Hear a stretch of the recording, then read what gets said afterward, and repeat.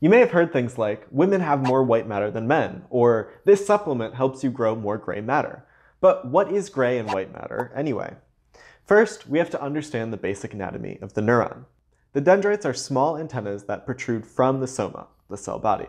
The soma is a dense structure that carries out important functions for its survival, and the axon is a long and very thin wire that connects to other cells. Gray matter in the brain is an area with a high concentration of cell bodies, and white matter is mostly axons.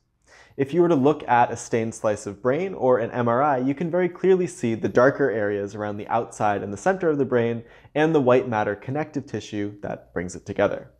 If you want to know exactly what this means for brain function, subscribe and stay tuned for more videos. Thanks.